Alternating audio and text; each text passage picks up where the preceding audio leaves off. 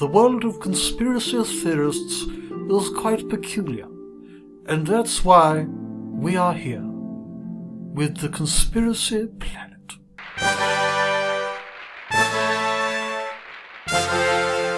Usury, which more and more people are becoming aware of, the charging interest. As is often the case, we find people with no educational background, no sense of expertise in any literal sense, and yet they are preaching about things which they know practically nothing about. Running and driving the fiat currencies to bankruptcy constantly. Charities are propagators of plagues!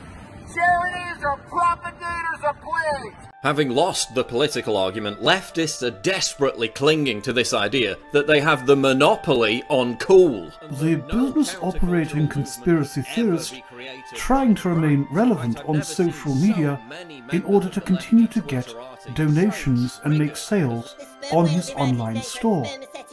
His whole emphasis is on profit, but his followers very rarely notice this fact. In fact, I've never seen so many members of the lefty Twitterati so triggered. I'm totally cool. I'm a gay frog.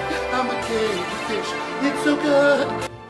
One of the more famous examples is, of course, the gay frog, an example of a total attention whore, money grabber,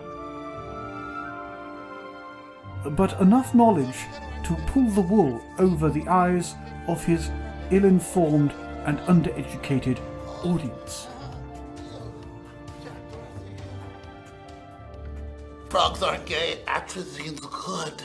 There's not a chemical program to reduce fertility. Hey, guess what the ultimate truth in life is? You're a god. Many religious people pass on their paranoid conspiracy theory beliefs about safe and liberal religions as if they are piloted by the devil himself. And that is the lie that the serpent told Eve in the garden. The draconians in specific, this is what happened. I'm going to start at the beginning.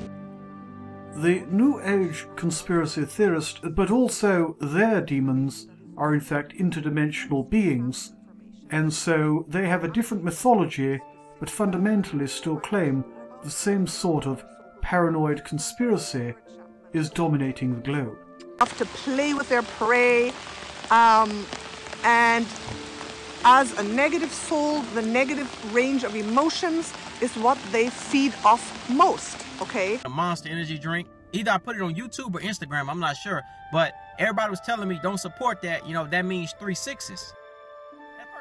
The conspiracy theory ideas are passed on throughout the community.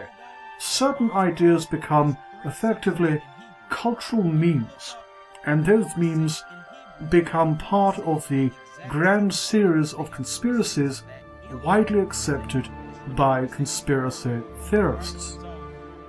And I don't want to support something that's going against God. This has happened on the year that one of the biggest elections in terms of America.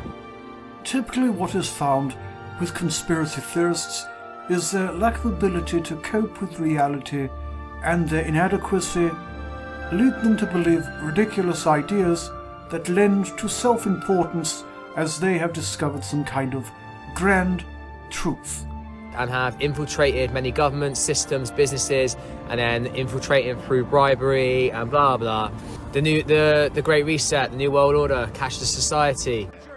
The worst case scenario for the failing conspiracy theorist is to simply claim that what you're saying is fake information, that you're projecting fake news, or you're part of some kind of grand conspiracy against them and their position.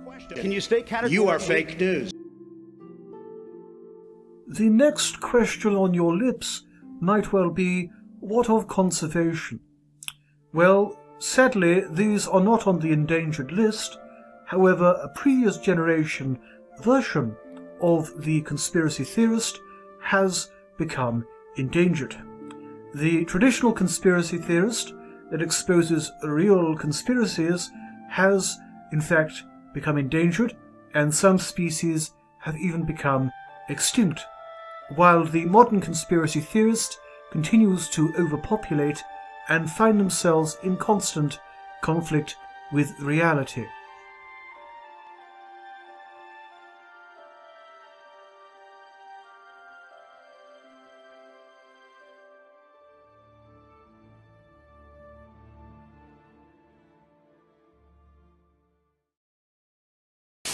I've been swimming in raw sewage.